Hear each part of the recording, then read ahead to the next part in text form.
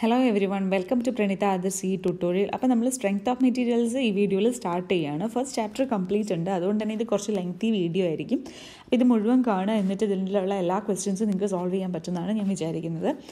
അപ്പം നമുക്ക് സമയം കളയാതെ വീഡിയോയിലേക്ക് കടക്കാം. അതിനു മുന്നേ എൻ്റെ ചാനൽ ഇതുവരെ സബ്സ്ക്രൈബ് ചെയ്തിട്ടില്ലെങ്കിൽ ഒന്ന് സബ്സ്ക്രൈബ് ചെയ്യുക, കൂടെ ആ ബെൽ ബട്ടണും കൂടി അമർത്തുക. അപ്പോൾ ഞാൻ വീഡിയോ ഇടുമ്പോൾ നിങ്ങൾക്ക് ഉടനെ കാണാൻ പറ്റുന്നതായിരിക്കും.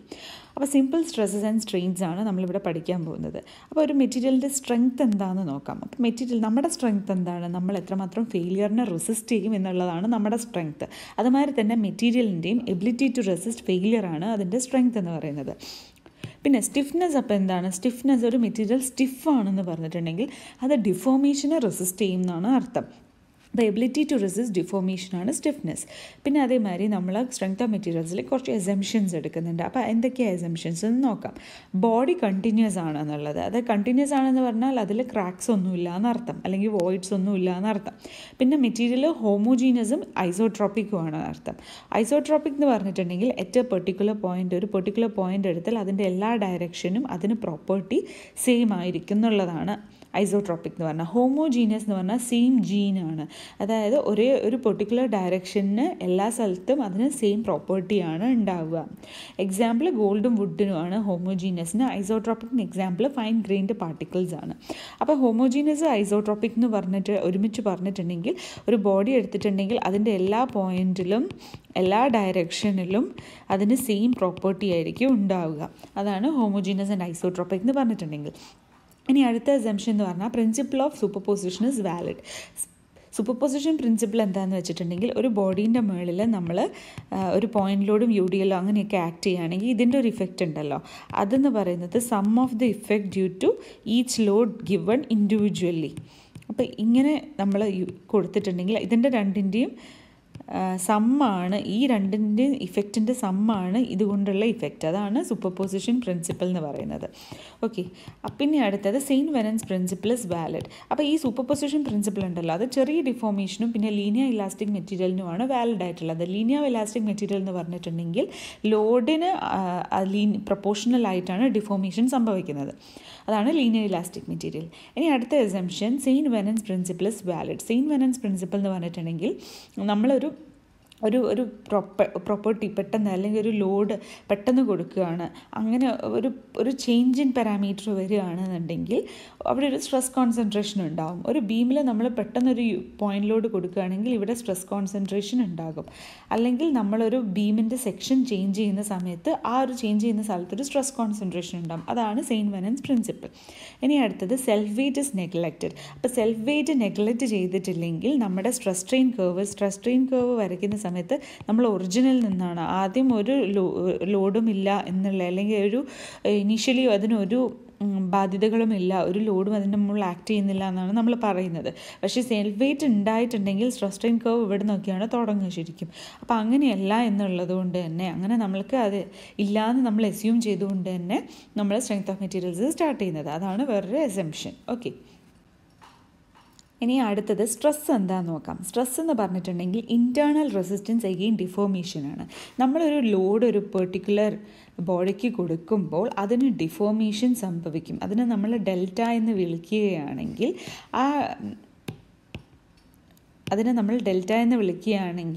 ആ ഡെൽറ്റ കാരണം ഒരു ബോഡിക്ക് ഒരു റെസിസ്റ്റൻസ് ഡെവലപ്പ് ചെയ്യും. അതിന് എഗെയിൻസ്റ്റായിട്ട് ആ ഡെൽറ്റ ഉണ്ടാവാതിരിക്കാൻ വേണ്ടിയിട്ട് ഒരു ലോഡ് നമ്മൾ അപ്ലൈ ചെയ്യുമ്പോൾ അതിന് ഡിഫോർമേഷൻ സംഭവിക്കാൻ ശ്രമിക്കും.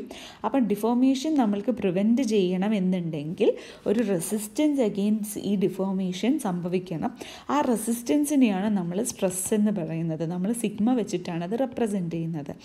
അപ്പോൾ സ്ട്രെസ് എന്ന് പറയുന്നത് ഈ റെസിസ്റ്റൻസ് ബൈ ഏരിയയാണ്. ഇനീഷ്യൽ ക്രോസ് സെക്ഷണൽ ഏരിയ അല്ലെങ്കിൽ നോമിനൽ ഏരിയ എന്ന് പറയുന്ന ഏരിയനാണ് നമ്മൾ ഡിവൈഡ് ചെയ്യുന്നത്. അപ്പോൾ ഉള്ള ഏരിയ വെച്ചിട്ടാണ് ശരിക്കും ഡിവൈഡ് ചെയ്യേണ്ടത്. പക്ഷേ അപ്പോൾ ഉള്ള ഏരിയ മെഷർ ചെയ്യാൻ ബുദ്ധിമുട്ടായത് കാരണം നമ്മൾ നോമിനൽ അല്ലെങ്കിൽ ആക്ച്വൽ ക്രോസ് സെക്ഷണൽ ഏരിയ വെച്ചിട്ടാണ് നമ്മൾ എപ്പോഴും ഡിനോമിനേറ്റർ ചെയ്യുന്നത്.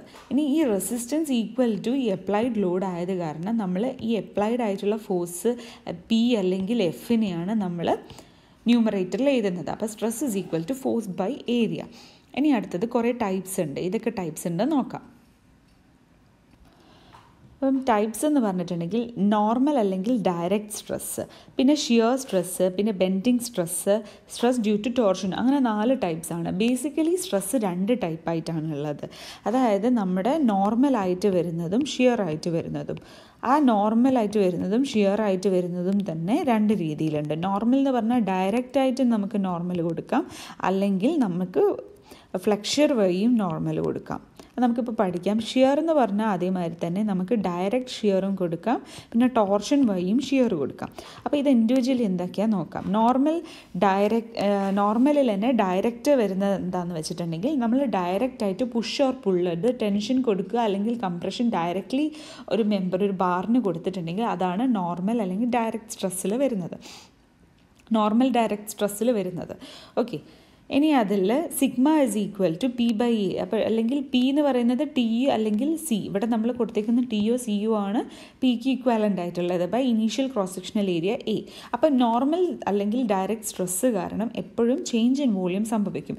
ഈ ടി എപ്പോഴും ഇങ്ങനെ ഇങ്ങോട്ട് നീക്കാൻ നോക്കുന്ന സമയത്ത് ഒരു ചേഞ്ച് ഇൻ വോളിയം സംഭവിക്കും. ഇവിടെ കുറഞ്ഞിട്ട് ഇവിടെ ഇങ്ങനെ കൂടിയിട്ട് ഇങ്ങനെ വരും.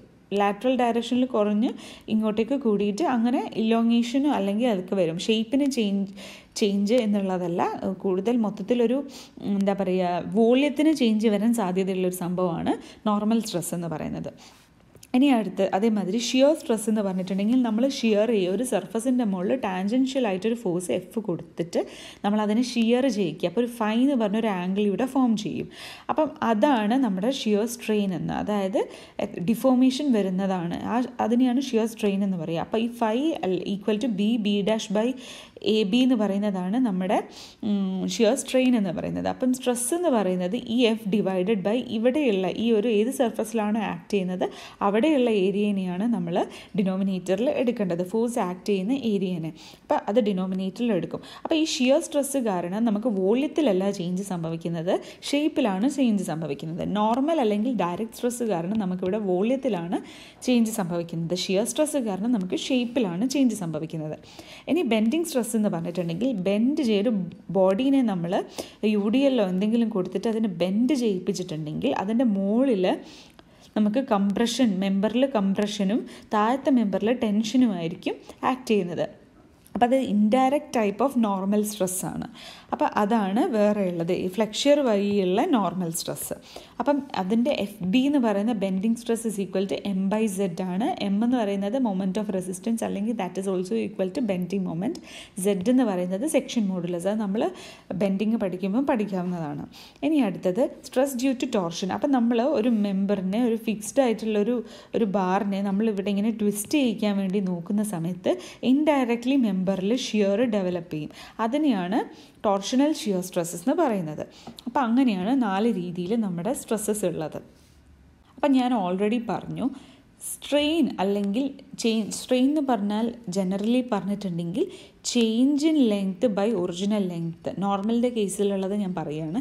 അപ്പം ചേഞ്ച് എന്ത് സംഭവിക്കുന്നു ഡിവൈഡഡ് ബൈ ഒറിജിനലി എന്താണ് ഉള്ളത് എന്നുള്ളതാണ് സ്ട്രെയിൻ. ഷിയറിൻ്റെ സമയത്ത് വരുമ്പോൾ ഞാൻ പറയുന്ന ഈ ഫൈ എന്ന് പറയുന്ന ഈ ആംഗിൾ അല്ലെങ്കിൽ ഡിഫോർമേഷനെയാണ് നമ്മൾ ഷിയർ സ്ട്രെയിൻ ആയിട്ട് എടുക്കുന്നത്. That is equal to B dash by AB, അത് റേഡിയൻസിൽ മെഷർ ചെയ്യും. പക്ഷേ നോർമലിൻ്റെ കേസിൽ അല്ലെങ്കിൽ ഡയറക്റ്റ് അല്ലെങ്കിൽ ലോഞ്ചിറ്റ്യൂഡിനൽ സ്ട്രെയിനിൻ്റെ കേസിൽ change in length by original length ആണ് അതിൻ്റെ സ്ട്രെയിൻ എന്ന് പറയുന്നത്.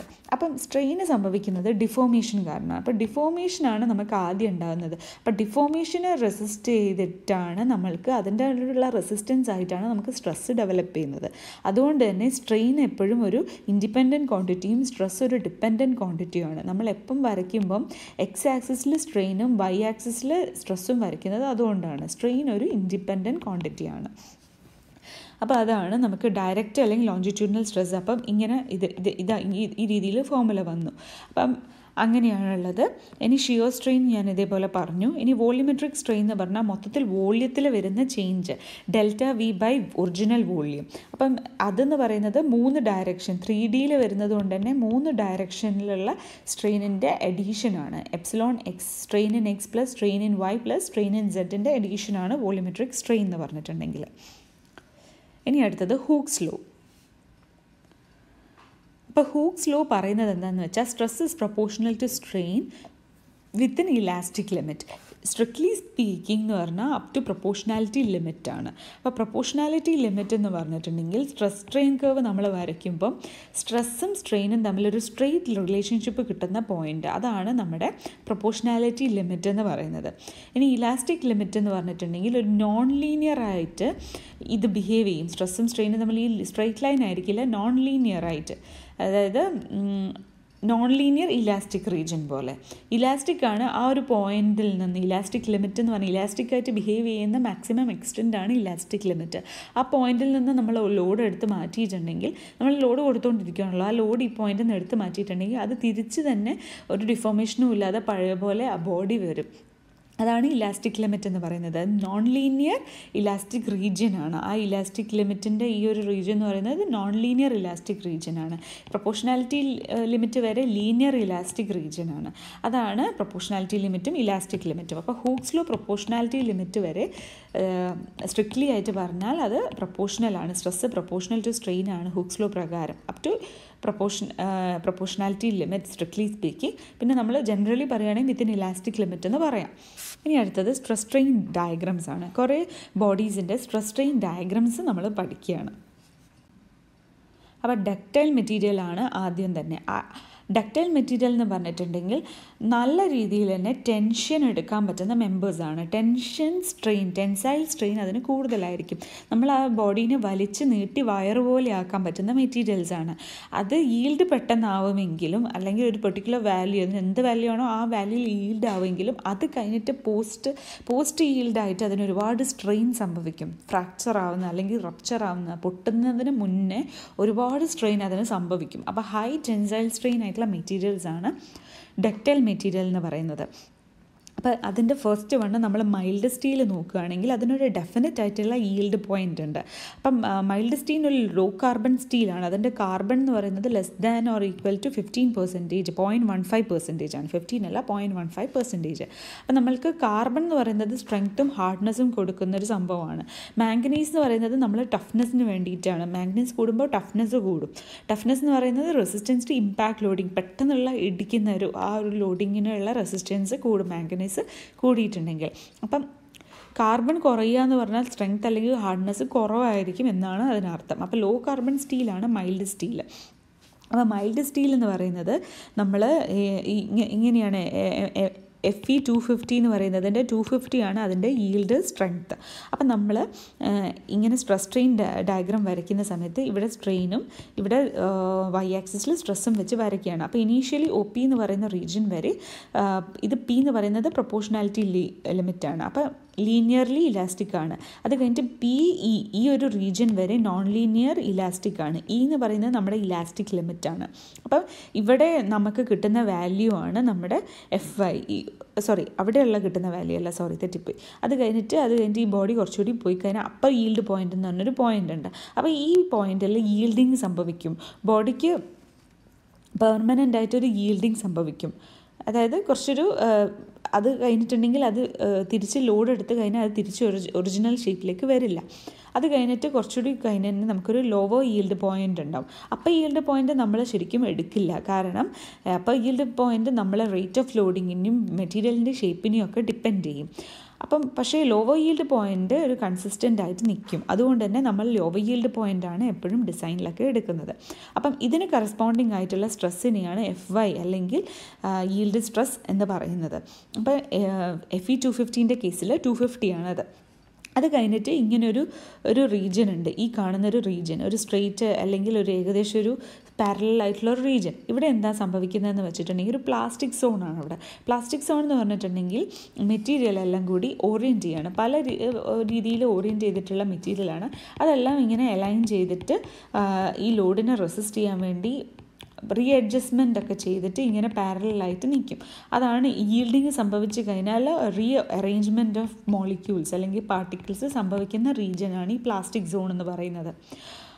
പിന്നെ അത് കഴിഞ്ഞിട്ട് സ്ട്രെയിൻ ഹാർഡനിങ് സോൺ എന്ന് പറഞ്ഞിട്ടുണ്ടെങ്കിൽ ഒരു ചെറിയൊരു പെർട്ടിക്കുലർ ഇത്ര ലോഡ് സംഭവിക്കാൻ വേണ്ടി ഇതിന് കുറേ സ്ട്രെയിന് വേണ്ടി വരുന്നു. ആ റീജിയനാണ് സ്ട്രെയിൻ ഹാർഡനിങ് സോൺ എന്ന് പറയുന്നത്. അത് കഴിഞ്ഞിട്ട് ഇവിടെ ഒരു മാക്സിമം ഒരു സ്ട്രെസ് എടുക്കുന്ന റീജിയൻ ഉണ്ട്. അത് കഴിഞ്ഞിട്ടുണ്ടെങ്കിൽ മെറ്റീരിയൽ നെക്കിങ് ചെയ്യാൻ തുടങ്ങും. ഈ ഒരു റീജിയൻ ഉണ്ടല്ലോ, ഈ താഴ്ന്നു വരുന്ന റീജിയൻ, അത് നെക്കിങ് റീജിയനാണ്.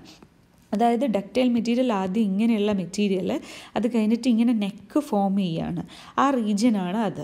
അത് കഴിഞ്ഞിട്ട് ഒരു പെർട്ടിക്കുലർ വാലി എത്തുന്ന സമയത്ത് ഇത് മൊത്തത്തിലൊരു കപ്പ് ആൻഡ് കോൺ അറേഞ്ച്മെൻറ്റായി മാറും. ആ ഒരു സ്ഥലത്ത് നമുക്ക് റപ്ചർ സംഭവിച്ചു ഈ ഒരു പോയിന്റിൽ.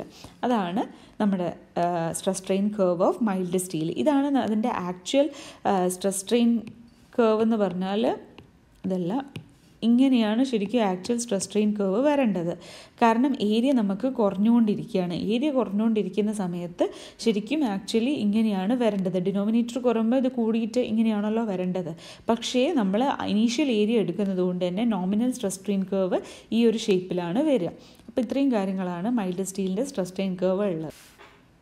ഇനി അടുത്തത് ഗേജ് ലെങ്ത് വെച്ച് യൂണിവേഴ്സൽ ടെസ്റ്റിംഗ് മെഷീനിലാണ് നമ്മൾ ഈ ടെസ്റ്റ് നടത്തുന്നത്. അപ്പം നമ്മൾ യൂണിവേഴ്സൽ ടെസ്റ്റിംഗ് മെഷീൻ എന്ന് പറയുന്നത് സ്ട്രെയിൻ ഓറിയൻറ്റഡ് ആണ്. കാരണം സ്ട്രെയിന് നമ്മൾ ബോഡിക്ക് കൊടുക്കുകയാണ്, എന്നിട്ട് ലോഡ് ഡയൽ റീഡിങ്ങിൽ നിന്ന് എത്ര ലോഡ് കറസ്പോണ്ടിങ് ആയിട്ടുണ്ടെന്നുള്ളത് നമ്മൾ മെഷർ ചെയ്യുകയാണ്. അപ്പോൾ ഒരു പെർട്ടിക്കുലർ ഒരു ടെസ്റ്റ് സ്പെസിമെൻ എടുത്തിട്ടുണ്ടെങ്കിൽ BC എന്ന് പറയുന്ന ലെങ്ത് എടുത്താൽ അതിൻ്റെ നടുവിൽ നമ്മളൊരു സ്ട്രെയിൻ ഗേജ് അല്ലെങ്കിൽ എക്സ്റ്റൻസോമീറ്റർ എന്ന് പറയുന്ന സാധനം ഫിറ്റ് ചെയ്യുകയാണ്. അപ്പോൾ ഈ ഒരു ലെങ്ത് എന്ന് പറയുന്നതിനെയാണ് ഗേജ് ലെങ്ത് എന്ന് പറയുക. അപ്പോൾ change in gauge length by original gauge length ആണ് നമ്മുടെ സ്ട്രെയിൻ എന്ന് പറയുന്നത്. അപ്പോൾ ഗേജ് ലെങ്ത് നമ്മൾ കണ്ടുപിടിക്കാൻ വേണ്ടി gauge length is equal to 5.65√A ആണ്. A എന്ന് പറയുന്നത് നോമിനൽ അല്ലെങ്കിൽ ഇനീഷ്യൽ ക്രോസ് സെക്ഷണൽ ഏരിയ ആണ്. അപ്പം നമ്മൾ അത്രയും പഠിച്ചു. ഇനി അടുത്തത് ടോർ സ്റ്റീൽ. ടോർ സ്റ്റീൽ എന്ന് പറഞ്ഞാൽ ഹൈ കാർബൺ സ്റ്റീലാണ്. Fe500 അല്ലെങ്കിൽ TMT അതൊക്കെ പെടുന്നതാണ് ടോർ സ്റ്റീൽ എന്ന് പറയുന്നത്. അപ്പോൾ ഹൈ കാർബൺ സ്റ്റീൽ വരുമ്പം അതിന് കൂടുതലും സ്ട്രെങ്ത്ത് കൂടുതലായിരിക്കും. ഇപ്പോൾ 550 ഒക്കെ ആയിരിക്കും അതിൻ്റെ ഈൽഡ് സ്ട്രെങ്ത്ത് എന്ന് പറയുന്നത്, അല്ലെങ്കിൽ 500 അതൊക്കെ ആയിരിക്കും അതിൻ്റെ ഈൽഡ് സ്ട്രെങ്ത്ത് എന്ന് പറയുന്നത്. അതിന് ഡെഫിനറ്റ് ആയിട്ടുള്ളൊരു ഈൽഡ് പോയിൻ്റ് ഇല്ല. നമ്മൾ ഓഫ്സെറ്റ് മെത്തേഡ് വെച്ചിട്ട് അതിൻ്റെ ഈൽഡ് പോയിൻ്റ് കണ്ടുപിടിക്കുകയാണ് ചെയ്യുന്നത്. അപ്പോൾ സ്ട്രെസ് സ്ട്രെയിൻ കർവ് വരയ്ക്കുമ്പം ഇനീഷ്യൽ അതിൻ്റെ പാരലായി ഈ ഒരു പാരലൽ റീജിയൻ ഉണ്ടല്ലോ, അതിന് പാരലായിട്ട് നമ്മൾ 0.002 മോസ്റ്റ് ഓഫ് ദ ഈ ഒരു മെറ്റീരിയൽസിന് സ്റ്റീൽ മെറ്റീരിയൽസിന് അതിൻ്റെ എന്താ പറയുക സ്ട്രെയിന് ഈൽഡ് സ്ട്രെയിൻ എന്ന് പറയുന്നത് 0.002 ആണ്. അത് ഇതിൻ്റെ കേസിലായി കഴിഞ്ഞാലും ഇവിടെ ഈ ഒരു ഈൽഡിൽ വരുന്ന സമയത്ത് 0.002 ആണ് വരിക. 0.002 ആണ് ഈ ഒരു റീജിയൻ വരെ വരിക. അപ്പം മോസ്റ്റ് ഓഫ് ദി സ്റ്റീലിന് ഇത് തന്നെയാണ് 0.002 തന്നെയാണ് ഈൽഡ് പോയിന്റ്. അപ്പം അതിന് വെച്ചിട്ട് നമ്മൾ ഈ ഇനീഷ്യൽ റീജിയനിൽ പാരലായിട്ട് ഇങ്ങനെ ഒരു വര വരച്ചിട്ട് ഇവിടെ തൊടുന്ന സ്ഥലമാണ് നമ്മുടെ ഈൽഡ് സ്ട്രെസ്, അല്ലെങ്കിൽ അതിന് വേറെ പേര് പറയും പ്രൂഫ് സ്ട്രെസ് എന്ന്. അപ്പം അങ്ങനെയാണ് നമ്മളിവിടുത്തെ ഈൽഡ് സ്ട്രെസ് കണ്ടുപിടിക്കുക ഓഫ്സെറ്റ് മെത്തേഡ് വെച്ചിട്ട്. അപ്പം നമ്മൾക്ക് ഡക്റ്റിലിറ്റി ഫാക്ടർ എന്ന് പറഞ്ഞൊരു ഫാക്ടർ ഉണ്ട്. അതെന്ന് പറഞ്ഞിട്ടുണ്ടെങ്കിൽ strain at failure by yield strain ആണ്. അപ്പം ഇതെന്ന് പറയുന്നത് ഈ ഒരു സംഭവം ഉണ്ടല്ലോ, മൈൽഡ് സ്റ്റീലിനൊക്കെ ഡക്റ്റൈൽ മെറ്റീരിയൽസിന് ഈ ഒരു റീജിയനിൽ 0.002 ആണെങ്കിൽ അത് കഴിഞ്ഞിട്ട് ഇവിടെ ഇത്രയും സ്ട്രെയിൻ ഉണ്ട്. അപ്പം ആക്ച്വലി ഈ ഒരു വാല്യൂ ഡക്റ്റിലിറ്റി ഫാക്ടർ എന്ന് പറയുന്നത് ഡക്റ്റൈൽ മെറ്റീരിയലിന് 200 to 250 റേഞ്ചിലൊക്കെ വരും. കാരണം സ്ട്രെയിൻ അറ്റ് ഫെയിലിയർ എന്ന് പറയുന്നത് സ്ട്രെയിൻ അറ്റ് ഈ ഒരു ലിമിറ്റ് ഈൽഡ് ലിമിറ്റിനേക്കാളും എത്രയോ കൂടുതലായിരിക്കും. ഓക്കെ, അപ്പോൾ അതാണ് ഡക്റ്റിലിറ്റി ഫാക്ടർ എന്ന് പറയുന്നത്. അപ്പോൾ നമ്മൾ ബ്രിട്ടിൽ നോക്കുമ്പോൾ പഠിക്കാം. ഇനി അടുത്തത് ബ്രിട്ടിൽ മെറ്റീരിയൽ. അപ്പോൾ ബ്രിട്ടിൽ മെറ്റീരിയലിൻ്റെ എക്സാമ്പിൾ എന്ന് പറഞ്ഞിട്ടുണ്ടെങ്കിൽ കോൺക്രീറ്റും ഗ്ലാസ്സും ഒക്കെയാണ്. അതായത് അതിന് എങ്ങനെയാണ് ഗ്രാഫ് ഉണ്ടാവുക എന്ന് വെച്ചാൽ, ഇനി ഇതിനൊരു നോൺ ലീനിയർ രീതിയിലാണ് ഇത് പോവുക. ഇതിൻ്റെ ഒറിജിനോട് തൊട്ട് അടുത്ത് തന്നെയായിരിക്കും പ്രൊപ്പോർഷണാലിറ്റി ലിമിറ്റ് ഉണ്ടാവുക. അത് കഴിഞ്ഞിട്ട് ഒരു നോൺ ലീനിയർ ബിഹേവിയറിൽ അത് പോയി കഴിഞ്ഞിട്ടുണ്ടെങ്കിൽ അതിന് ഫസ്റ്റ് ക്രാക്ക് സംഭവിക്കുന്ന പോയിന്റിനെ നമ്മൾ FCK എന്ന് പറഞ്ഞെടുക്കും. ഫസ്റ്റ് ക്രാക്കിംഗ് സ്ട്രെസ് അല്ലെങ്കിൽ അൾട്ടിമേറ്റ് സ്ട്രെസ്സാണ്. അത് കഴിഞ്ഞിട്ട് ക്രാക്കിംഗ് സംഭവിച്ചു കഴിഞ്ഞു. ഇനി അത് കഴിഞ്ഞിട്ട് ഒരു അത്ര വലിയ ഡിഫറൻസ് സ്ട്രെസ് ഇല്ലാതെ തന്നെ, അല്ലെങ്കിൽ ഏകദേശം അതേ സ്ട്രെസ്സിൻ്റെ വാല്യൂയിൽ തന്നെ അവിടെ ഫെയിലിയറും സംഭവിക്കും ഈ ഒരു പോയിന്റിൽ. അപ്പം സ്ട്രെയിൻ ഈ ഫസ്റ്റ് ക്രാക്കിങ്ങിലുള്ള സ്ട്രെയിൻ എന്ന് പറയുന്നത് 0.002 ആണ്. ഇനി ഫൈനൽ പൊട്ടിപ്പോകുന്ന സമയത്ത് സ്ട്രെയിൻ എന്ന് പറയുന്നത് 0.0035 ആണ്. അപ്പോൾ അതാണ് ബ്രിട്ടിൽ മെറ്റീരിയൽ. അപ്പോൾ ബ്രിട്ടിൽ മെറ്റീരിയലിൻ്റെ എന്ന് പറഞ്ഞിട്ടുണ്ടെങ്കിൽ നമ്മൾ ഡക്റ്റിലിറ്റി ഫാക്ടർ എടുത്ത് നോക്കുമ്പോൾ ഫെയിലിയറിൽ 0.0035 ആണ്. ഈൽഡ് സംഭവിക്കുന്ന സമയത്ത് നമുക്ക് 0.002 ആണ്. അപ്പോൾ നമ്മൾ എടുക്കുമ്പോൾ 0.0035 ഡിവൈഡഡ് ബൈ 0.002 എടുത്താൽ 1.75 കിട്ടും. അപ്പോൾ ഡക്റ്റിലിറ്റി ഫാക്ടർ ബ്രിട്ടിൽ മെറ്റീരിയലിന് 1.75 എന്ന് വെച്ചാൽ വളരെ കുറവാണ് ഡക്റ്റിലിറ്റി എന്നർത്ഥം. അപ്പോൾ ബ്രിട്ടിൽ മെറ്റീരിയലിൽ തീരെ ഡക്റ്റൈൽ അല്ല, അത് പെട്ടെന്ന് ടെൻഷൻ കൊടുത്തിട്ടുണ്ടെങ്കിൽ പൊട്ടിപ്പോകുന്ന ടൈപ്പ് മെറ്റീരിയലാണ്. നമുക്ക് കോൺക്രീറ്റ് ഒക്കെ എടുത്താൽ തന്നെ അറിയാം, കോൺക്രീറ്റ് എടുക്കുന്ന സമയത്ത് നമ്മൾ കംപ്രഷനാണ് കോൺക്രീറ്റിന് സ്ട്രെങ്ത്ത് കൂടുതൽ. അപ്പോൾ കംപ്രഷൻ കാരണം ഈ ബോഡിക്ക് ഈ ഡയറക്ഷനിൽ ഇവിടെ ഇങ്ങനെ ടെൻഷൻ സംഭവിച്ച് ഇൻഡയറക്റ്റായിട്ട് ടെൻഷൻ സംഭവിക്കാതിരിക്കാൻ വേണ്ടിയിട്ടാണ് നമ്മൾ കോളത്തിലൊക്കെ നമ്മളെപ്പോഴും സ്റ്റിറപ്സ് കൊടുത്തിട്ട് ഇതിനെ ഇങ്ങനെ പ്രിവെൻറ്റ് ചെയ്യുകയാണ്, ടെൻഷൻ ഫെയിലിയർ അതിന് സംഭവിക്കാതിരിക്കാൻ വേണ്ടിയിട്ട്. അപ്പോൾ ബ്രിട്ടിൽ മെറ്റീരിയൽ എന്ന് പറയുന്നത് ഫെയിൽ ചെയ്യാൻ ഏറ്റവും സാധ്യത ടെൻഷനിലാണ്. അതായത് ടെൻഷനിലാണ് അത് ഏറ്റവും വീക്ക്. അത് കംപ്രഷനിൽ അതിന് സ്ട്രെങ്ത് ഉണ്ട്, ഷിയറിലും കമ്പാരിറ്റീവ്ലി. അതായത് കംപ്രഷനിൽ സ്ട്രെങ്ത് കൂടുതൽ, അത് കഴിഞ്ഞിട്ട് ഷിയറിൽ, അത് കഴിഞ്ഞിട്ട് ലീസ്റ്റ് സ്ട്രെങ്ത് ആണ് ടെൻഷനിലുള്ളത്. നേരെ മറിച്ച് ടെൻസൈൽ മെറ്റീരിയൽ ആണെന്നുണ്ടെങ്കിൽ ആദ്യം തന്നെ അതിന് സ്ട്രെങ്ത് കൂടുതൽ ഉണ്ടാവുക. ഡക്റ്റൈൽ മെറ്റീരിയൽ ആണെങ്കിൽ ഏറ്റവും കൂടുതൽ സ്ട്രെങ്ത് ഉണ്ടാവുക ടെൻഷനിലായിരിക്കും. അത് കഴിഞ്ഞിട്ട് കംപ്രഷനും, അത് കഴിഞ്ഞിട്ട് ലാസ്റ്റ് ഷിയറുമാണ്. ഷിയർ ഫെയിലിയർ, ഈ കപ്പ് ആൻഡ് കോൺ ഫെയിലിയർ എന്ന് പറഞ്ഞ് പഠിച്ചതുണ്ടല്ലോ, അത് ഷിയർ ഫെയിലിയർ 45 ഡിഗ്രി ഫെയിലിയർ ആണ്. അപ്പോൾ ടെൻഷനിലാണ് അത് ഏറ്റവും വീക്കായിട്ടുള്ളത്. അപ്പോൾ അതാണ് ബ്രിട്ടിൽ മെറ്റീരിയൽ. ഇനി നമുക്ക് മെക്കാനിക്കൽ പ്രോപ്പർട്ടീസ് ഓഫ് മെറ്റീരിയൽസ് നോക്കാം. അപ്പോൾ മെക്കാനിക്കൽ പ്രോപ്പർട്ടീസ് ഓഫ് മെറ്റീരിയൽസിൽ ആദ്യം ഉള്ളത് ഇലാസ്റ്റിക് മെറ്റീരിയലാണ്. ഇലാസ്റ്റിക് മെറ്റീരിയൽ എന്ന് പറഞ്ഞിട്ടുണ്ടെങ്കിൽ ഞാൻ പറഞ്ഞ മാതിരി തന്നെ മെറ്റീരിയൽ ഇലാസ്റ്റിക് ആയിട്ട് ബിഹേവ് ചെയ്യും. ലോഡ് എടുത്ത് മാറ്റിക്കഴിഞ്ഞാൽ അതിൻ്റെ original size and shape അതിനെത്തും. Plastic material എന്ന് പറഞ്ഞാൽ നേരെ തിരിച്ച് പെർമനൻ്റ് ആയിട്ട് അതിന് ഡിഫോമേഷൻ സംഭവിക്കും. ലോഡ് നമ്മൾ എടുത്ത് മാറ്റിയാലും അവിടെ ഒരു പെർമനൻ്റ് ആയിട്ട് അതിനൊരു ഡിഫോമേഷൻ സംഭവിച്ചിട്ടുണ്ടാവും. ഇനി ഡക്റ്റൈൽ മെറ്റീരിയൽ എന്ന് പറയുന്നത് ഞാൻ പറഞ്ഞു സോഫ്റ്റ് മെറ്റൽ, സ്റ്റീൽ പോലെയുള്ള മെറ്റീരിയൽസ് ഒക്കെയാണ് ഇതിന് എക്സാമ്പിൾ.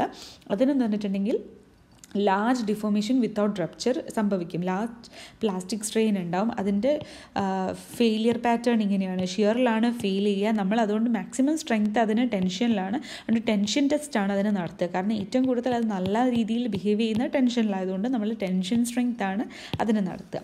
ഇനി ബ്രിട്ടിൽ മെറ്റീരിയൽ എന്ന് പറയുന്നത് സഡൻ റപ്ചർ ഉണ്ടാകും. പ്ലാസ്റ്റിക് ഡിഫോമേഷനൊക്കെ തീരെ കുറവായിട്ട് തന്നെ സഡൻ റപ്ചർ സംഭവിക്കും. നമ്മുടെ കോൺക്രീറ്റൊക്കെ എക്സാമ്പിൾ ആയിട്ടുള്ളത്. അപ്പോൾ അതിൽ എന്ന് പറഞ്ഞിട്ടുണ്ടെങ്കിൽ കംപ്രഷന് ടെസ്റ്റ് ചെയ്തിട്ടുണ്ടെങ്കിലാണ് അതിന് നല്ല റിസൾട്ട് ഉണ്ടാവുക. അത് ടെൻഷനിലാണ് ഏറ്റവും വീക്കായിട്ടുള്ളത്, ടെൻഷനിലാണ് അത് ഫെയിൽ ചെയ്യുക. സഡൻ ആയിട്ടുള്ള ഇങ്ങനത്തെ ക്രാക്ക്, ഇങ്ങനത്തെ ഒരു ഫെയിലിയറാണ് അതിനുണ്ടാവുക. 90 ഡിഗ്രി ഫെയിലിയർ പോലെയാണ് അതിനുണ്ടാവുക. ഇനി പെർമനൻറ്റ് സെറ്റ് എന്ന് പറഞ്ഞിട്ടുണ്ടെങ്കിൽ നമ്മൾ ഒരു ലോഡ് എടുത്ത് മാറ്റിയിട്ടുണ്ടെങ്കിൽ പെർമനൻ്റ് ആയിട്ട് വരുന്ന ഈ ഒരു ഡിഫോമേഷനെയാണ് നമ്മൾ പെർമനൻറ്റ് സെറ്റ് എന്ന് പറയുന്നത്. ഓക്കെ, അപ്പം പ്രൂഫ് സ്ട്രെസ് ഇവിടെ കാണിക്കേണ്ട കാര്യമില്ല. ഹീൽഡ് പോയിന്റിലുള്ള സ്ട്രെസ് ആയിരുന്നു പ്രൂഫ് സ്ട്രെസ്, അവിടെ കാണിക്കേണ്ട കാര്യമില്ല. ഓക്കെ, ഇനി അടുത്തത് ഇലാസ്റ്റിക് ലിമിറ്റ്. ഇലാസ്റ്റിക് ലിമിറ്റ് എന്ന് പറയുന്നത് ഇലാസ്റ്റിക് ലിമിറ്റ് ഞാൻ മുന്നേ പറഞ്ഞതാണ്. പെർമനൻറ്റ് ഡിഫോമേഷൻ ഇല്ലാതെ എടുക്കാൻ പറ്റുന്ന മാക്സിമം സ്ട്രെസ്സാണ്. പ്രൊപ്പോർഷണാലിറ്റി ലിമിറ്റ് എന്ന് പറഞ്ഞിട്ടുണ്ടെങ്കിൽ സ്ട്രെയിറ്റ് ലൈൻ റീജിയനാണ്. മാക്സിമം എത്ര സ്ട്രെസ്സ് സ്ട്രെയിറ്റ് ലൈൻ റീജിയനിലിരുന്നാൽ അതാണ് പ്രൊപ്പോർഷണാലിറ്റി ലിമിറ്റ് എന്ന് പറയുന്നത്. ഇനി എൻഡ്യൂറൻസ് അല്ലെങ്കിൽ ഫാറ്റിക് ലിമിറ്റ് എന്താണെന്ന് വെച്ചിട്ടുണ്ടെങ്കിൽ പല സൈക്കിളിലും നമ്മൾ ലോഡ് കൊടുക്കുകയാണ്. നമ്പർ ഓഫ് സൈക്കിൾസ് നമ്മളിങ്ങനെ കൊടുക്കുകയാണ് ലോഡ്. അപ്പോൾ ഒരു പെർട്ടിക്കുലർ ഒരു സ്ട്രെസ്സ് എത്ര സൈക്കിൾ നമ്മൾ കൊടുത്തിട്ടുണ്ടെങ്കിലും ഫെയിലിയർ സംഭവിക്കില്ല. എത്ര നമ്പർ ഓഫ് ടൈംസ് നമുക്ക് ആ ലോഡ് കൊടുക്കാം. അപ്പോൾ ആ ഒരു ലിമിറ്റ്, അതാണ് ഫെറ്റീക് ലിമിറ്റ് എന്ന് പറയുന്നത്. ഇവിടെ സ്ട്രെസ്സ് ഈ ഒരു പെർട്ടിക്കുലർ സ്ട്രെസ്സിന് ഇത്ര നമ്പർ ഓഫ് സൈക്കിൾസേ കൊടുക്കാൻ പറ്റുള്ളൂ. അപ്പോൾ അതിന് ഫെയിലിയർ സംഭവിച്ചു ഇത്ര എടുക്കുമ്പോൾ തന്നെ. അങ്ങനെ സ്ട്രെസ്സ് കുറഞ്ഞ് ഈ ഒരു പെർട്ടിക്കുലർ വാല്യൂ ഓഫ് സ്ട്രെസ്സസിൽ നമുക്ക് നമ്പർ ഓഫ് ടൈംസ് നമുക്ക് കൊടുക്കാം ആ ബോഡിയിൽ വിത്തൗട്ട് ഫെയിലിയർ. അതാണ് ഫെറ്റീക് ലിമിറ്റ് അല്ലെങ്കിൽ എൻഡ്യൂറൻസ് ലിമിറ്റ് എന്ന് പറയുന്നത്. ഇനി അടുത്തത് അൾട്ടിമേറ്റ് സ്ട്രെങ്ത്ത്. അൾട്ടിമേറ്റ് സ്ട്രെങ്ത്ത് എന്ന് പറഞ്ഞാൽ ആ പോയിന്റിൽ ഞാൻ കാണിച്ച മാതിരി തന്നെ മാക്സിമം എത്ര മാത്രം നമുക്ക് കൊടുക്കാൻ പറ്റും എന്നുള്ളതാണ് ultimate strength. Maximum load divided by original cross sectional area. അത് ഇവിടെ ഈ പോയിന്റ് ഉണ്ടല്ലോ, ഇതാണ് മാക്സിമം അല്ലെങ്കിൽ അൾട്ടിമേറ്റ് സ്ട്രെസ് എന്ന് പറയുന്നത്. ഇനി അടുത്തത് modulus of resilience. Modulus of resilience എന്ന് പറഞ്ഞിട്ടുണ്ടെങ്കിൽ elastic ലിമിറ്റിലുള്ള energy per unit volume ആണ്. ഇനി മോഡുലസ് ഓഫ് ടഫ്നെസ് എന്ന് പറഞ്ഞിട്ടുണ്ടെങ്കിൽ ഒരു സ്റ്റാറ്റിക് ലോഡിൻ്റെ അണ്ടറിൽ work per unit volume to cos failure ആണ് മോഡുലസ് ഓഫ് ടഫ്നെസ് എന്ന് പറയുന്നത്. ഇനി മോഡുലസ് ഓഫ് റപ്ചർ എന്ന് പറഞ്ഞാൽ റപ്ചർ ചെയ്യുന്ന പോയിൻ്റ്, ആ ഒരു റപ്ചർ ചെയ്യുന്നത് പോയിൻ്റ് നമ്മൾ അവസാനം പറഞ്ഞിട്ടുണ്ടായില്ലേ, ആ ultimate strength in ഫ്ലക്ചർ or torsion, അതാണ് മോഡുലസ് ഓഫ് റപ്ചർ എന്ന് പറയുന്നത്. ഇനി അടുത്തത് സ്ട്രെയിൻ ഹാർഡനിങ് എന്ന് പറഞ്ഞാൽ. സ്ട്രെയിൻ ഹാർഡനിങ് എന്ന് പറഞ്ഞാൽ ഞാൻ മുന്നേ പറഞ്ഞിട്ടുണ്ടായിരുന്നു, പ്ലാസ്റ്റിക് സോൺ കഴിഞ്ഞിട്ടുണ്ടെങ്കിൽ ഒരു സ്ട്രെങ്ത്തിന് ഇൻക്രീസ് ചെയ്തിട്ടുണ്ടാകും due to rearrangement of molecule, അതാണ് സ്ട്രെയിൻ ഹാർഡനിങ് എന്ന് പറഞ്ഞാൽ. ഇനി പ്രൂഫ് സ്ട്രെസ് എന്ന് പറഞ്ഞിട്ടുണ്ടെങ്കിൽ പെർമനൻറ്റ് ഡിഫോമേഷൻ സഫിഷ്യൻ്റ് ആയിട്ടുള്ള stress just sufficient to cos permanent set, അതാണ് പ്രൂഫ് സ്ട്രെസ് എന്ന് പറഞ്ഞിട്ടുണ്ടെങ്കിൽ. ഇനി അടുത്തത് ductility or malleability. Ductility and malleability. Ductility ഞാൻ പറഞ്ഞിട്ടുണ്ടായി. എന്ന് വെച്ചിട്ടുണ്ടെങ്കിൽ ഒരു ടെൻസൈൽ ഫോഴ്സ് കൊടുത്തിട്ടുണ്ടെങ്കിൽ അതിനുള്ള പ്ലാസ്റ്റിക് റെസ്പോൺസാണ് ഡക്റ്റിലിറ്റി എന്ന് പറഞ്ഞാൽ. മാലിയബിലിറ്റി എന്ന് പറഞ്ഞിട്ടുണ്ടെങ്കിൽ കംപ്രസീവ് ഫോഴ്സ് കൊടുത്തിട്ടുണ്ടാവുമ്പോഴുള്ള പ്ലാസ്റ്റിക് റെസ്പോൺസാണ്. വയറായിട്ടൊരു ബോഡീനെ നമുക്ക് ആക്കാൻ പറ്റുന്ന ആ ഒരു പ്രോപ്പർട്ടീനെയാണ് ഡക്റ്റിലിറ്റി എന്ന് പറയുക. ഷീറ്റായിട്ട് അടിച്ച് അമർത്തി ഷീറ്റ് പോലെയാക്കി പരത്താനുള്ള പ്രോപ്പർട്ടീനെയാണ് മാലിയബിലിറ്റി എന്ന് പറയുക. അപ്പോൾ ഇവിടെ നമ്മൾ ടെൻഷൻ്റെ റെസ്പോൺസാണ്, ഇവിടെ നമുക്ക് കംപ്രഷൻ്റെ റെസ്പോൺസാണ്. ഇനി അടുത്തത് ക്രീപ്പ് എന്ന് പറഞ്ഞിട്ടുണ്ടെങ്കിൽ ലോങ് ടേം ആയിട്ടൊരു കോൺസ്റ്റൻറ്റ് ലോഡ് കൊടുക്കുന്ന സമയത്ത് അവിടെ വരുന്ന ഡിഫോമേഷൻ അല്ലെങ്കിൽ ഡിഫ്ലക്ഷനെയാണ് ക്രീപ്പ് എന്ന് പറയുന്നത്. ഇനി ഫാക്ടർ ഓഫ് സേഫ്റ്റി എന്ന് പറഞ്ഞാൽ ഡക്റ്റൈൽ മെറ്റീരിയലിന് yield stress divided by working stress ആണ്. ബ്രിട്ടിൽ മെറ്റീരിയലിന് ultimate stress divided by working stress ആണ്. ഇവിടെ അൾട്ടിമേറ്റ് വരാൻ കാരണം ഇവിടെ yielded എന്ന് പറഞ്ഞാൽ അങ്ങനൊരു സംഭവമില്ല. ബ്രിട്ടിൽ പെട്ടെന്ന് പൊട്ടിപ്പോവാണ്. അപ്പോൾ അൾട്ടിമേറ്റ് സ്ട്രെങ്ത് എന്ന് പറഞ്ഞിട്ടാണ് നമ്മളതിന് നോക്കേണ്ടത്. ഇനി മാർജിൻ ഓഫ് സേഫ്റ്റി എന്ന് പറഞ്ഞാൽ ഫാക്ടർ ഓഫ് സേഫ്റ്റി -1 ആണ്. എയ്റോപ്ലെയിനിൻ്റെ ഡിസൈനിനൊക്കെ നമ്മൾ ഹൈലി ഡക്റ്റൈൽ മെറ്റീരിയൽസാണ് യൂസ് ചെയ്യുക. അപ്പോൾ ഹൈലി ഡക്റ്റൈൽ മെറ്റീരിയൽ ഉപയോഗിക്കുന്ന സമയത്ത് അത് പെട്ടെന്ന് പൊട്ടിപ്പോവാത്തത് കൊണ്ട് തന്നെ ഫാക്ടർ ഓഫ് സേഫ്റ്റി എന്ന് പറയുന്ന സംഭവം -1 നമുക്ക് കൊടുക്കാം. ഫാക്ടർ ഓഫ് സേഫ്റ്റി വളരെ എന്താ പറയുക, ഹൈലി കൺസർവേറ്റീവ് ഡിസൈൻ ആയിരിക്കും. ഹൈ ഡക്റ്റൈൽ മെറ്റീരിയൽ യൂസ് ചെയ്യുന്നത് ഹൈ കൺസർവേറ്റീവ് ഡിസൈൻ ആയിരിക്കും. അപ്പം നമുക്ക് ഫാക്ടർ ഓഫ് സേഫ്റ്റി -1 കൊടുത്തിട്ട് നമുക്ക് മാർജിൻ ഓഫ് സേഫ്റ്റി വെക്കാം. ലൈറ്റ് വെയ്റ്റ് ഡിസൈൻ നമുക്കതിന് വേണ്ടതുണ്ട്. അതാണ് മാർജിൻ ഓഫ് സേഫ്റ്റി എന്ന് പറയുന്നത്. ഇനി അടുത്തത് ഇലാസ്റ്റിക് കോൺസ്റ്റൻറ്റ്സ് ആൻഡ് ദെയർ റിലേഷൻഷിപ്സ്. അപ്പോൾ ഇലാസ്റ്റിക് കോൺസ്റ്റൻറ്റിൽ ആദ്യം നമുക്ക് ഹൂക്സ് ലോ പ്രകാരം stress is directly proportional to strain up to proportionality limit എന്നറിയാം. ആ proportionality മാറ്റുമ്പം stress is equal to E into epsilon എന്ന് കിട്ടും. അപ്പം ഈ E എന്ന് പറയുന്നതാണ് നമ്മുടെ modulus of elasticity. E is equal to stress divided by strain എന്ന് വരും. അപ്പം നമുക്ക് ഇതിൻ്റെ വാല്യൂ, Eൻ്റെ വാല്യൂ സ്റ്റീലിന് 2 × 10⁵ N/mm² ആണ്. അപ്പം നമ്മൾക്ക് അതിൻ്റെ ഒരു റേഞ്ച് നോക്കിയാൽ ഡയമണ്ടിൻ്റെത് greater than സ്റ്റീലിൻ്റെത്, greater than കോപ്പറിൻ്റെത്, greater than ബ്രാസിൻ്റെത്, greater than ബ്രോൺസിൻ്റെത്, greater than അലുമിനിയത്തിൻ്റെത്. ആ ഒരു റേഞ്ച് ജസ്റ്റ് ഓർത്ത് വെക്കാൻ പറ്റുന്നുണ്ടെങ്കിൽ ഓർത്ത് വെക്കാം. ABBCS ആ രീതിയിൽ കേട്ടോ. D ഈ ABCDൻ്റെ നടുവിൽ രസമുണ്ട് ഇടുക, ആ രീതിയിൽ. അപ്പോൾ അങ്ങനെയാണുള്ളത്. അപ്പോൾ ഡയമണ്ടിൻ്റെത് ഏകദേശം 1200 GPa ആണ് ഡയമണ്ടിൻ്റെത്. സ്റ്റീലിൻ്റെത് 200 GPa ആണ്. ഒരു GPa എന്ന് പറഞ്ഞാൽ 10⁹ N/m², അല്ലെങ്കിൽ 10⁵ N/mm². അപ്പോൾ 2 × 10⁵ N/mm² ആണ് സ്റ്റീലിൻ്റെ മോഡുലസ് ഓഫ് ഇലാസ്റ്റിസിറ്റി. ഇനി അത്രയും കാര്യങ്ങളാണ് അതിലുള്ളത്. അപ്പം ഈ എന്ന് പറഞ്ഞിട്ടുണ്ടെങ്കിൽ സ്ട്രെസ് സ്ട്രെയിൻ കർവ് എടുക്കുന്ന സമയത്ത് അതിൻ്റെ സ്ലോപ്പാണ് നമ്മുടെ മോഡുലസ് ഓഫ് ഇലാസ്റ്റിസിറ്റി എന്ന് പറയുന്നത്. ഓക്കെ, ഇനി അടുത്ത term modulus of rigidity G വെച്ച് റെപ്രസെൻറ്റ് ചെയ്യുകയാണെങ്കിൽ that is equal to shear stress divided by shear strain. ഷിയറിൻ്റെ കേസിൽ ഇത് നമ്മളിങ്ങനെ റെപ്രസെൻറ്റ് ചെയ്യുക, അതാണിത്. ഇനി അടുത്തത് K എന്ന് പറയുന്നത് ബൾക്ക് മോഡുലസ് ആണ്. അത് നമ്മൾ ഒരു ഹൈഡ്രോസ്റ്റാറ്റിക് ബോഡിയിൽ വാട്ടറിൻ്റെ അടിയിലുള്ള ഒരു ബോഡീനെയൊക്കെ നമ്മൾ കൺസിഡർ ചെയ്യുന്ന സമയത്ത് ചുറ്റും അതിനൊരു പ്രഷർ ഉണ്ടാവും. ആ ഒരു സമയത്താണ് നമുക്ക് ഈ ബൾക്ക് മോഡുലസിൻ്റെയൊക്കെ യൂസ് വരുന്നത്. അപ്പോൾ bulk modulus is equal to ആ പ്രഷർ, ആ സംഭവിക്കുന്ന പ്രഷർ ഡിവൈഡഡ് ബൈ ആ pressure force divided by change in volume divided by original volume, അല്ലെങ്കിൽ epsilon V strain, volumetric strain. അപ്പം ഈ load divided by volumetric strain ആണ് ബൾക്ക് മോഡുലസ്. അതിൻ്റെ reciprocal ചെയ്താൽ അതിൻ്റെ വാല്യൂ കംപ്രസിബിലിറ്റി ആണ്. 1/K is equal to compressibility.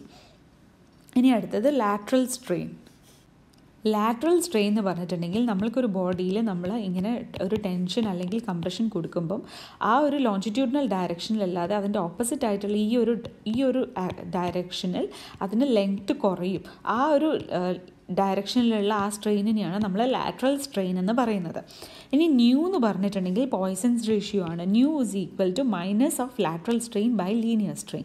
അപ്പം ഈ ഒരു ചേഞ്ച് ഡിവൈഡഡ് ബൈ ഇവിടെ നമുക്ക് ഒരു സ്ട്രെയിൻ വന്നിട്ടുണ്ടാവുമല്ലോ, ലീനിയർ. ഇപ്പോൾ ഇങ്ങനെയാണ് ലോഡ് കൊടുക്കുന്നതെങ്കിൽ ഇതാണ് അതിൻ്റെ ലീനിയർ ഡയറക്ഷൻ, ഇതാണ് അതിൻ്റെ ലാറ്ററൽ ഡയറക്ഷൻ. അപ്പോൾ lateral strain divided by linear strain ആണ് നമ്മുടെ പോയ്സൺസ് റേഷ്യോ. അതിന് മൈനസ് കൊടുക്കാൻ കാരണം എന്താണെന്ന് വെച്ചാൽ നമ്മൾക്ക് എപ്പോഴും അത് ഇവിടേക്ക് നമ്മൾ ലെങ്ത്ത് കൂടുന്തോറും ഇവിടേക്ക് എപ്പോഴും ലെങ്ത്ത് കുറയുകയാണ് ചെയ്യുക. കൂടുന്നൊരു കേസ് വരാറില്ല. പൊതുവെ ജനറ്റിക് മെറ്റീരിയലിന് മാത്രമേ അങ്ങനെ വരാറുള്ളൂ. അതുകൊണ്ട് തന്നെ നമ്മളെപ്പോഴും നെഗറ്റീവ് എന്ന് മുന്നിൽ കൊടുക്കുന്നത് അതുകൊണ്ടാണ്. ഇനി നമ്മൾ 0.25 to 0.35 റേഞ്ചാണ് അതിന് മോസ്റ്റ് ഓഫ് ദ മെറ്റൽസിനും. 0.5 ആണ് ന്യൂക്ക് വരാൻ പറ്റുന്ന മാക്സിമം വാല്യൂ. അത് റബ്ബറിനൊക്കെയാണ് വരുന്നത്. മെർക്കുറി അല്ലെങ്കിൽ റബ്ബർ അതുപോലെയുള്ള മെറ്റീരിയൽസിനാണ്, ഇൻകംപ്രസിബിൾ ആയിട്ടുള്ള ഐഡിയൽ ഇലാസ്റ്റിക് മെറ്റീരിയൽസിനാണ് അങ്ങനെ 0.5 വരുന്നത്. അപ്പോൾ ആ ഇൻകംപ്രസിബിൾ എന്ന് പറഞ്ഞാൽ അതിൻ്റെ delta we change in volume 0 ആയിരിക്കും. ഇനി കോർക്കിനാണ് ഏറ്റവും 0 വാല്യൂ വരുന്നത്. നെഗറ്റീവ് വാല്യൂ ആണ് ഇത് ജനറ്റിക് മെറ്റീരിയൽസിനൊക്കെ. പിന്നെ കോൺക്രീറ്റിന് 0.1 to 0.2 ആണ് റേഞ്ച്. സ്റ്റീലിനൊക്കെ 0.27 to 0.3 ആണ്. അപ്പോൾ അതിൽ നിന്ന് ഇത് ബ്രിട്ടിൽ മെറ്റീരിയലാണ്, ഇത് ഡക്റ്റൈൽ മെറ്റീരിയലാണ്. അപ്പോൾ നമുക്ക് എന്ത് മനസ്സിലാവും? ഡക്റ്റിലിറ്റി കൂടുമ്പോൾ നമ്മുടെ പോയ്സൺസ് റേഷ്യോ കൂടും. അപ്പോൾ more the softness more the ductility, അപ്പോൾ more the poisons ratio. Soft മെറ്റൽസിന് greater than or equal to, അല്ലെങ്കിൽ ductile മെറ്റീരിയൽസിന് poisons ratio is greater than or equal to 0.25. ഇനി അടുത്തത് നമുക്ക് ഈ ഐസോട്രോപ്പിക് മെറ്റീരിയൽസിന് പൊതുവെ ഈ കെയും ജിയും എടുത്താൽ E greater than K greater than G ആണ്. അപ്പം നമ്മൾക്ക് ഈ 3 ഇക്വേഷൻസും ബൈ ഹാർട്ട് പഠിക്കണം. E is equal to 2g into 1 plus new, E is equal to 3k into 1 minus 2 new, E is equal to 9kg by 3k plus G എന്നുള്ളത്. ഇത് kilogram എന്നുള്ള രീതിയിലൊക്കെ ഞാൻ ഓർത്ത് വയ്ക്കാറ്. 9kg by 3kg, 9 kg divided by 3 kg, അങ്ങനെയൊക്കെയാണ് ഞാൻ ഓർത്ത് വയ്ക്കാറ്. അപ്പോൾ ഈ 3 ഇക്വേഷൻസ് എന്തായാലും ബൈ ഹാർട്ട് പഠിക്കാം. ഇനി വേറൊരു ഇമ്പോർട്ടൻ്റ് ആയിട്ടുള്ളൊരു കാര്യമാണ് number of independent elastic constants. അപ്പം ഇൻഡിപെൻഡൻ്റ് ആയിട്ട് ഇത് ഇലാസ്റ്റിക് കോൺസ്റ്റൻസ് എത്രയാണെന്നുള്ളത് നോക്കാം. ഐസോട്രോപ്പിക് എന്ന് പറഞ്ഞാൽ അറ്റ് എ പോയിൻറ്റ് എല്ലാ ഡയറക്ഷനിലും ഒരേ പ്രോപ്പർട്ടിയുള്ള മെറ്റീരിയൽസ്. അതിന് ഇൻഡിപെൻഡൻറ്റ് ഇലാസ്റ്റിക് കോൺസ്റ്റൻസ് 2 ആണ്. ഇയും ന്യൂവും ആണ് അത്. ഇനി ഓർത്തോട്രോപ്പിക് എന്ന് പറഞ്ഞിട്ടുണ്ടെങ്കിൽ എക്സാമ്പിൾ വുഡാണ്. അതിനൊരു പെർട്ടിക്കുലർ പോയിൻ്റ് എടുത്തിട്ടുണ്ടെങ്കിൽ അതിൻ്റെ 3 ഡയറക്ഷനിലും 3 ഡിഫറെൻറ്റ് പ്രോപ്പർട്ടി ആയിരിക്കും. അതാണ് ഓർത്തോട്രോപ്പിക് എന്ന് പറഞ്ഞാൽ. അതിന് number of independent elastic constants 9 ആയിരിക്കും. ഇനി അനൈസോട്രോപ്പിക് മെറ്റീരിയൽ എന്ന് പറഞ്ഞാൽ ഐസോട്രോപ്പിക് അല്ലാത്ത മെറ്റീരിയൽ എന്ന് പറഞ്ഞാൽ എല്ലാ ഡയറക്ഷനിലും ഒരു പോയിൻ്റ് എടുത്താൽ അതിൻ്റെ എല്ലാ ഡയറക്ഷനിലും അതിന് ഡിഫറെൻറ്റ് പ്രോപ്പർട്ടീസ് ആയിരിക്കും. മെറ്റീരിയൽ വിത്ത് ക്രാക്സ് ആണ് അതിന് എക്സാമ്പിൾ. അപ്പോൾ അതിന് number of independent elastic constants 29 ആയിരിക്കും. ഈ 2, 9, 21 എന്നുള്ള വാല്യൂ എന്തായാലും ബൈ ഹാർട്ട് പഠിക്കണം. ഇനി അടുത്തത് ഇലോങ്ങേഷൻ ഓഫ് ബോഡീസ്.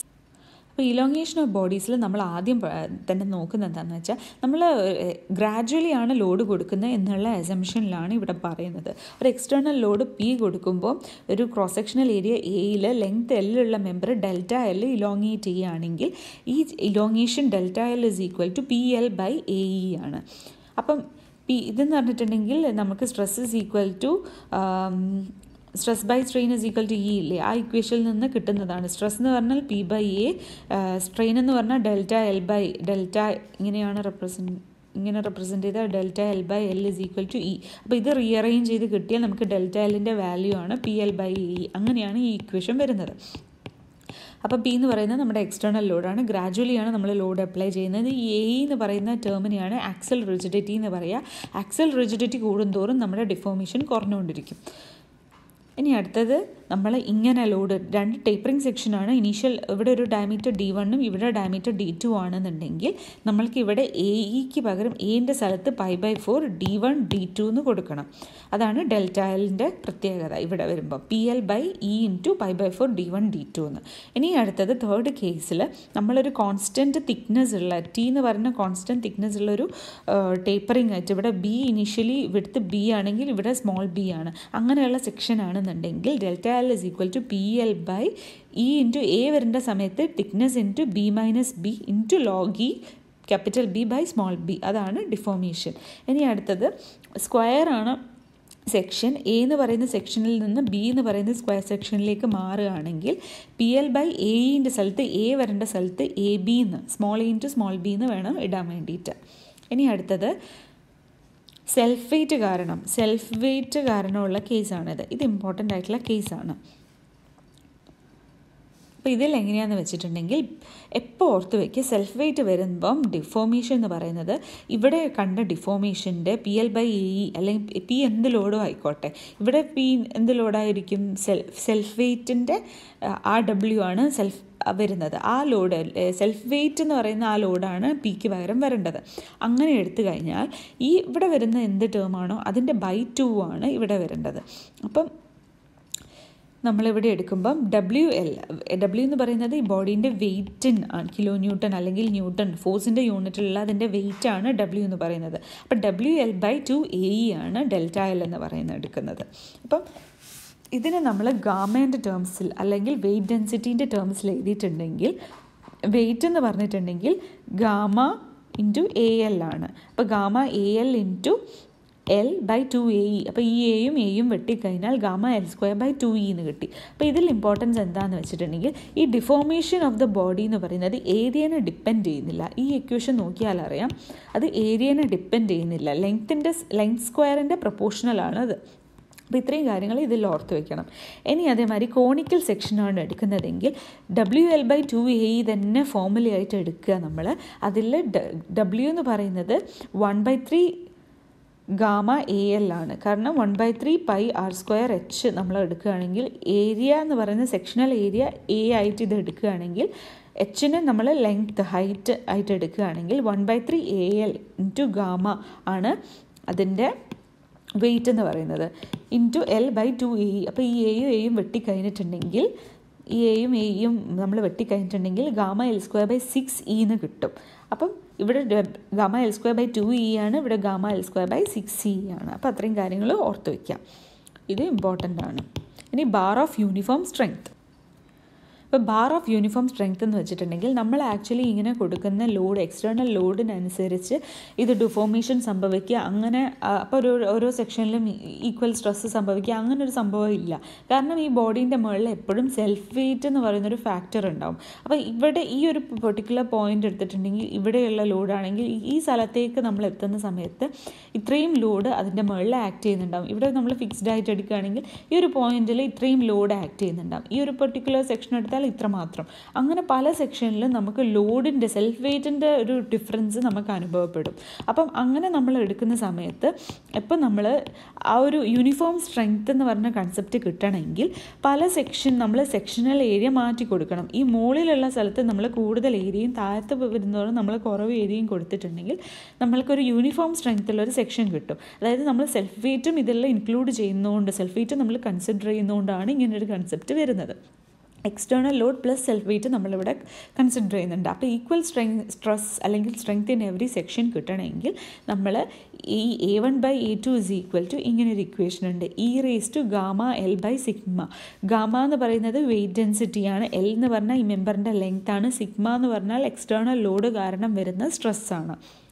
അതാണ് ബാർസ് ഓഫ് യൂണിഫോം സ്ട്രെങ്ത്. ഇനി അടുത്തത് വോളിമെട്രിക് സ്ട്രെയിൻ എന്താണെന്ന് നോക്കാം. വോളിമെട്രിക് സ്ട്രെയിൻ ഞാൻ പറഞ്ഞു ΔV/V ആണ്. അത് = strain in X, Y and Z direction. അപ്പോൾ എക്സിൻ്റെ ഡയറക്ഷനിൽ നമ്മൾ ഇപ്പോൾ ഒരു പെർട്ടിക്കുലർ ക്യൂബോയിഡ് ഒക്കെ ആണെങ്കിൽ ΔL/L + ΔB/B + ΔD/D എന്ന് വേണം എടുക്കാൻ.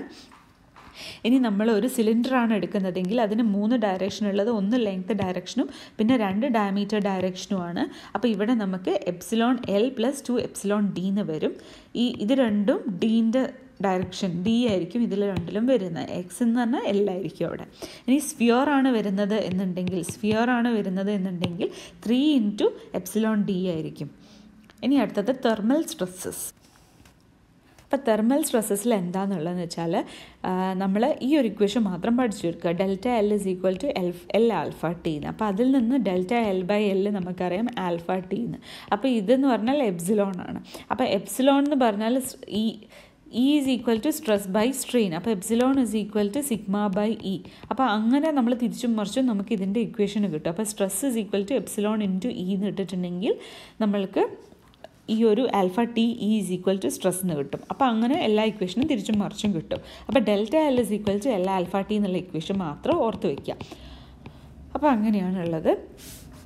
ഇനി അടുത്തത് ഈ തെർമൽ സ്ട്രെസ്സസ് എങ്ങനെയാണ് ഇൻഡ്യൂസ്ഡ് ആവുക എന്നുള്ളത് നോക്കിക്കഴിഞ്ഞാൽ ഒരു ബോഡി ഇങ്ങനെ ഫ്രീ ടു എക്സ്പാൻഡ്, ഒരു ടെമ്പറേച്ചർ കൊടുക്കുമ്പോൾ ഇതിന് ഫ്രീ ടു എക്സ്പാൻഡ് ആണെങ്കിൽ അവിടെ ഒരിക്കലും ഒരു സ്ട്രെസ്സ് വരില്ല. അതിനൊരു റെസിസ്റ്റൻസ് ചെയ്ത് ഇവിടെ ഒരു ഫിക്സ്ഡ് സപ്പോർട്ടോ അല്ലെങ്കിൽ വേറെ എന്തെങ്കിലും ഒരു വോളോ അങ്ങനെ എന്തെങ്കിലും ഉണ്ടെങ്കിൽ മാത്രമേ ഉള്ളൂ റെസിസ്റ്റൻസ് ടു ഡിഫോർമേഷനും അതുവഴി തെർമൽ സ്ട്രെസ്സസും ഡെവലപ്പ് ആവുള്ളൂ. ഇനി അടുത്തത് കോമ്പൗണ്ട് ബാർസ് നമ്മൾ നോക്കുകയാണെന്നുണ്ടെങ്കിൽ ഇവിടെ ഇങ്ങനെ ഒരു ബാർ, ഇത് രണ്ട് എ ബി എന്ന് പറഞ്ഞിട്ട് രണ്ട് മെറ്റീരിയൽ കാരണം രണ്ട് മെറ്റീരിയലാണ്. അതിൽ alpha A greater than alpha B എന്ന് നമ്മൾ എടുക്കുകയാണെങ്കിൽ, ആൽഫ എന്ന് പറഞ്ഞാൽ കോഎഫിഷ്യൻ്റ് ഓഫ് തെർമൽ എക്സ്പാൻഷനാണ്. അപ്പം ടെമ്പറേച്ചർ കൂടുമ്പം എ ആണ് കൂടുതൽ ഇലോങ്ങേറ്റ് ചെയ്യുക ബീനേക്കാളും, അല്ലെങ്കിൽ ടെമ്പറേച്ചർ കുറഞ്ഞ എ ആണ് കുറച്ചുകൂടി കംപ്രസ് ആവുക ബീനേക്കാളും എന്നാണ് അത് അർത്ഥം വയ്ക്കുന്നത്. അപ്പം alpha of A greater than alpha of B ആണെന്നുണ്ടെങ്കിൽ ടെമ്പറേച്ചർ കൂടുമ്പോൾ എ വലുതാവാൻ ശ്രമിക്കും. അപ്പം എ വലുതാവാൻ ശ്രമിക്കുമ്പോൾ അത് ബീനെ വലുതാക്കാൻ ശ്രമിക്കും. അപ്പം നമ്മൾക്ക് ബിയിലൊരു ടെൻഷൻ ഡെവലപ്പ് ചെയ്യും. അപ്പം ബി എന്ന് പറയുന്നത് എനെ ചെറുതാക്കാനാണ് ശ്രമിക്കുന്നത്. അതുകൊണ്ട് തന്നെ കംപ്രഷൻ എയിലും ഡെവലപ്പ് ചെയ്യും. അപ്പോൾ ടെമ്പറേച്ചർ ഫോൾ ചെയ്യുകയാണെങ്കിൽ അതിൻ്റെ വൈസ് വേഴ്സ ആയിരിക്കും ഉണ്ടാവുക. സ്റ്റീലിൻ്റെ ആൽഫേൻ്റെ വാല്യൂ 12 × 10⁻⁶ per degree Celsius ആണ്. ഇനി ചില മെറ്റീരിയലിൻ്റെ ഓർഡർ എടുത്ത് നോക്കിയാൽ ഇങ്ങനെയാണ്. സ്റ്റീലിൻ്റെത് കുറവാണ്, കോപ്പറിൻ്റെത് കുറച്ചുകൂടി കൂടുതലാണ്, ബ്രാസിൻ്റെത് കുറച്ചുകൂടി കൂടുതലാണ്, അലുമിനിയത്തിൻ്റെത് കുറച്ചുകൂടി കൂടുതലാണ്. ABCS എന്നുള്ള റേഞ്ചിൽ ഓർത്ത് വയ്ക്കാം. ഇനി അടുത്തത് ഹൂപ്പ് സ്ട്രെസ്. അപ്പോൾ ഹൂപ്പ് സ്ട്രെസ്സിൽ എന്താണെന്ന് വെച്ചിട്ടുണ്ടെങ്കിൽ നമ്മൾ ഒരു വുഡൻ വീല്, ഇങ്ങനൊരു വുഡൻ വീലുണ്ട്, ഈ ഉള്ളിൽ കാണുന്ന വീല്. അപ്പോൾ ആ വീലിൻ്റെ മുകളിൽ നമ്മളൊരു സ്റ്റീൽ റിങ്ങിനെ ടൈ ചെയ്ത് വെക്കുകയാണെന്ന് വെച്ചിട്ടുണ്ടെങ്കിൽ ഈ സ്റ്റീൽ റിങ്ങിൻ്റെ ഇനീഷ്യലായിട്ടുണ്ടായിരുന്ന ഡയമീറ്റർ സ്മോൾ d, ഇത് ചെറുതാണ്.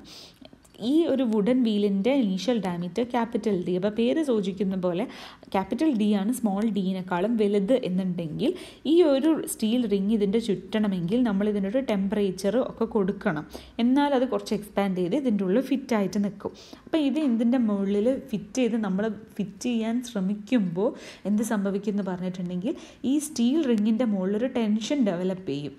കാരണം അത് വലുതാവാൻ ശ്രമിക്കുകയാണല്ലോ. അതേമാതിരി വുഡൻ വീല് വലിയ ഡയമീറ്റർ ഉള്ളതായതുകൊണ്ട് തന്നെ അതിനൊരു കംപ്രഷൻ അനുഭവപ്പെടും. അപ്പോൾ ഒരു കംപ്രസീവ് സ്ട്രെസ്സാണ് അതിൻ്റെ മുകളിൽ സംഭവിക്കുന്നത്. അപ്പം ഇതിനെപ്പോഴും ഇങ്ങനെ ഈ ഒരു ഡയറക്ഷനിൽ അല്ലെങ്കിൽ ആണ് സ്ട്രെസ്സ് ഡെവലപ്പ് ചെയ്യുന്നത്. ആ ഒരു ഡയറക്ഷനിലുള്ള സ്ട്രെസ്സിനെ നമ്മൾ പറയുന്ന പേരാണ് സർക്കംഫറൻഷ്യൽ അല്ലെങ്കിൽ ഹൂപ്പ് സ്ട്രെസ് എന്ന്. ഇങ്ങനത്തെ ഡയറക്ഷനിലുള്ള സ്ട്രെസ്സ്.